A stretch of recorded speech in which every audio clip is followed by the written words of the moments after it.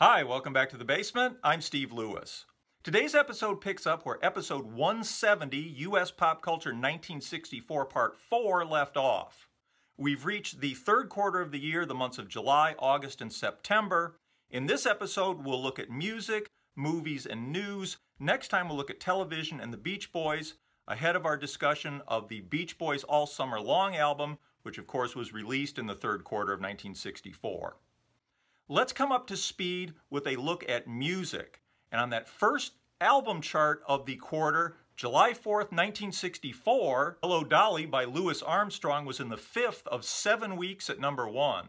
At number 2 was the original cast recording of Hello Dolly, one of 2 albums still in the top 10 from the end of the prior quarter. It had hit number 1 on June 6th. At number 3 was the Funny Girl cast recording featuring Barbra Streisand, which had spent the first 3 weeks of June at number 3. The Beatles' second album was at number 4. It had followed Meet the Beatles into the number 1 spot on May 2nd and stayed there for 5 weeks. At number 5 was the third album by Barbra Streisand, still in the top 10 from the beginning of the second quarter and in the second of 2 weeks at its number 5 peak. Al Hirt's Cotton Candy was in the second of 2 weeks at its number 6 peak. The Gates Gilberto album was at number 7. It will eventually reach number 2 for 2 weeks beginning August 8th. At number 8 was the Academy Award-winning Call Me Irresponsible and Other Hit Songs from the Movies by Andy Williams. It had gone to number 5 for the first 3 weeks of June. At number 9 was Glad All Over by the Dave Clark 5, which had hit number 3 on May 23rd.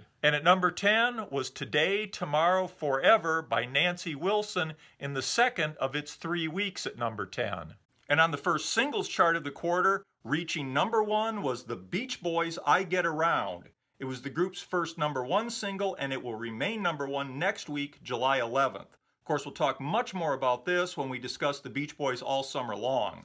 At its number 2 peak was My Boy Lollipop by Millie Small. Millie Small, born Millicent Smith, was a Jamaican singer. As you can see on the label, she was also billed as the Blue Beat Girl. Though it was largely viewed as kind of a novelty hit, the song is considered the first ska, blue beat, or early reggae record to hit it big in the US. The song also reached number 2 in England in the spring of '64. In the UK, it was licensed to Fontana Records. Though it's uncredited on the label, the record was produced by Englishman Chris Blackwell. Blackwell, a champion of Jamaican music, had founded Island Records in 1958. Later, his Island label would be key to the overseas success of Jamaican acts like Toots and the Maytals and Bob Marley and the Wailers, along with the success of English rock acts like Traffic, King Crimson, Emerson, Lake and Palmer, Roxy Music, and many, many others. At number 3 was Johnny Rivers with a cover of Chuck Berry's Memphis. It'll go to number 2 for 2 weeks beginning July 11th.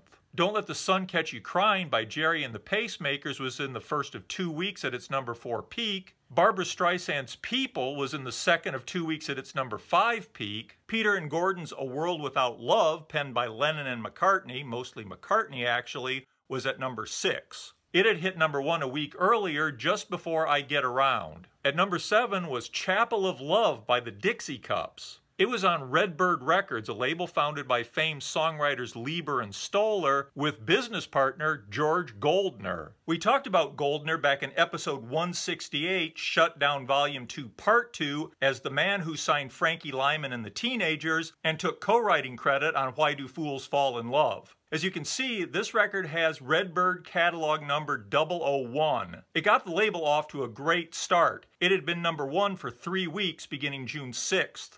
As we'll see, Redbird will also have top 10 hits in 1964 with the Jelly Beans and the Shangri-Las, as well as some more minor hits, most written or co-written by Jeff Barry and Ellie Greenwich. The label will crash and burn in spectacular early rock and roll style in 1966, with Lieber and Stoller reportedly selling their interest to Goldner for $1 to get out of it, when allegedly Goldner's gambling debts caused the label to be taken over by some allegedly very unsavory characters. At number 8 on that first singles chart of July was Ragdoll by the Four Seasons. It'll follow I Get Around to number 1 on July 18th for 2 weeks. At number 9 was Bad to Me by Billy J. Kramer and the Dakotas.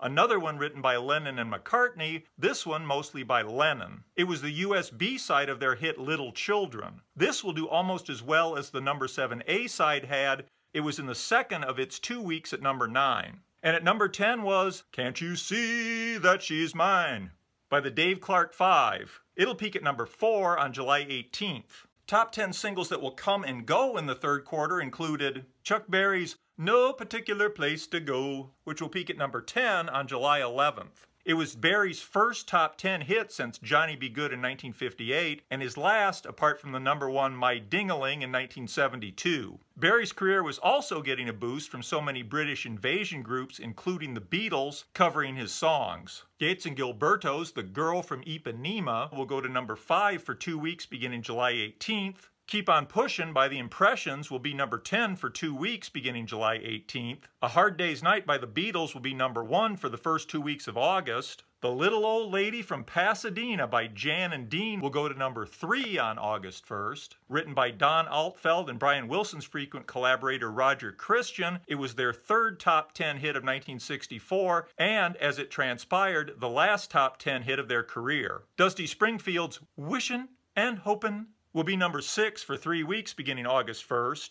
Dang Me by Roger Miller, his first time in the top 40 and the first of what will become a long string of mildly comic country-style hits, will peak at number 7 on August 1st. I Wanna Love Him So Bad by the Jelly Beans will hit number 9 for 2 weeks beginning August 8th. It's another girl group hit from the new Redbird label. Everybody Loves Somebody by Dean Martin will go all the way to number 1 on August 15th. After being absent from the top 40 since 1958, Dean Martin was back in a big way in 1964. Though he'd been charting hits as far back as 1948, this will be his second number 1 after Memories Are Made of This back in 1955. Though they'd had a number 23 hit back in January, Where Did Our Love Go is the Supremes' big breakthrough. It'll be number 1 for 2 weeks beginning August 22nd, and ultimately the beginning of a run of 5 consecutive number 1 hits. Under the Boardwalk. Another great song from the Drifters will peak at number 4 on August 22nd. It will turn out to be the last top 10 hit for the group. Walk, Don't Run 64 by the Ventures will go to number 8 for 2 weeks beginning August 22nd. Bobby Freeman's Come On and Swim, one of the last of the diminishing breed of dance craze records, will spend 2 weeks at number 5 beginning August 29th. The Animals' House of the Rising Sun shot from number 60 to number 10 in its second week on the chart. It's a folk tune played in a heavy rock style and will of course be highly influential on much of what's to come in 60s rock. It'll hit number 1 on September 5th and stay there for 3 weeks. Also hitting in the summer of '64 was How Do You Do It by Jerry and the Pacemakers. Back in 1962, producer George Martin had chosen the song for the A-side of the Beatles' first single. Much to the relief of the Beatles, it was dropped eventually in favor of a Lennon and McCartney original, Love Me Do. The Beatles version will remain unreleased until the 1990s. George Martin instead used the song for Jerry and the Pacemakers' debut record. It'll go to number 9 in the US on September 5th, 1964.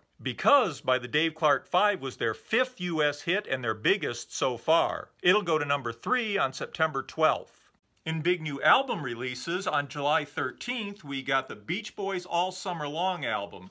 More about this, of course, in an upcoming episode. On July 20th came Something New by the Beatles, the third U.S. Beatles album on Capitol. It was originally scheduled for August 1st and Rush released to compete with the Hard Day's Night soundtrack on United Artists, which United Artists had Rush released on June 26th. It was comprised of 3 of the 4 new songs from the UK Hard Day's Night album that hadn't been released in the US, 5 of the 8 tracks from the United Artists Hard Day's Night album, Slow Down, Matchbox, and the German version of I Wanna Hold Your Hand. On July 24th, Peter, Paul, and Mary's In Concert album was released. Also released in July was the Four Seasons Ragdoll album. It'll go to number 7 on September 19th. The Beatles Songbook by the Holly Ridge Strings, an early attempt to translate Beatles songs into adult-oriented, serious arrangements. It'll go to number 15. Also in July, trumpeter Al Hirt followed up his 1964 top 10 albums Honey in the Horn and Cotton Candy with Sugar Lips. This one will hit the top 10 as well, peaking at number 9 for the last 2 weeks of November. Also released in July, Keep On Pushing by The Impressions. 11 of the album's 12 tracks were written by their leader, young Curtis Mayfield. And country star Jim Reeves, The Best of Jim Reeves, released coincidentally right around the time of his death in a plane crash in Tennessee on July 31st. The album will go to number 9 on November 14th. Released on August 4th was Dream with Dean by Dean Martin. It'll go to number 15 based on the inclusion of Everybody Loves Somebody, though this is not the hit version. Also released in August was Everybody Loves Somebody by Dean Martin, a compilation of B-sides and album tracks along with the hit single. Also released in August, It Might As Well Be Swing by Frank Sinatra with Count Basie, another successful collaboration following up on last year's hit Sinatra-Basie album. This one will go to number 13 in the fall. And American Tour by the Dave Clark 5, which, despite its title, is their third U.S. studio album. It'll peak at number 11. Nancy Wilson's How Glad I Am album was released in August, as was The Chipmunks Sing the Beatles Hits. It'll reach number 14. On August 31st, the Supremes' Where Did Our Love Go album was released. In September, joining the British invasion of the Beatles, the Dave Clark 5, and the Rolling Stones with albums hitting the top 15 in the US, comes the Animals with their self-titled collection featuring their seminal hit, The House of the Rising Sun. The album will go to number 7 for 3 weeks beginning October 31st. Also released in September was The Cat by Jimmy Smith, an album of swingin' jazz arrangements by Lalo Schifrin featuring Jimmy Smith on the Hammond B3 organ. It'll reach number 12. People by Barbra Streisand, which has a very nice and in retrospect very modern looking album cover. Also in September, The Kingsmen Volume 2, which will go to number 15 late in the year, and Bobby Vinton's Greatest Hits. And released right around this time was the soundtrack to the new Disney movie Mary Poppins. In August, the Beatles returned to the U.S. for the first time since their arrival in February. On that first visit, outside of appearances on The Ed Sullivan Show, they had played a total of 3 concerts. 1 in Washington, D.C. on February 11th, and 2 at Carnegie Hall in New York on February 12th. Now, 6 months into Beatlemania, they were back for their first proper North American concert tour. The tour will comprise 32 dates, starting in San Francisco on August 19th and ending in New York on September 20th. Obviously, this is the first opportunity most Americans have to see them. And in movies in the third quarter of '64, released on July 22nd was AIP's Bikini Beach, starring Frankie Avalon and Annette Funicello, with Frankie in another of those dual roles that seem so popular in movies this year. This time he was his usual surfin' singin' Frankie character, and also a Terry Thomas-inspired English character who is a rock star known as the Potato Bug. The Potato Bug is also, coincidentally, a drag racer, hitting the 1964 teen trifecta of surfing, drag racing, and English rock and rollers. Also released on July 22nd was Marnie, Alfred Hitchcock's suspenseful sex mystery starring Tippi Hedren and Sean Connery. On August 4th, we got Night of the Iguana, a drama starring Richard Burton, Ava Gardner, Deborah Kerr, and Sue Lyon. It'll be number 1 at the box office the week of August 12th. On August 5th, not a huge release, but somewhat notable for Beach Boy fans,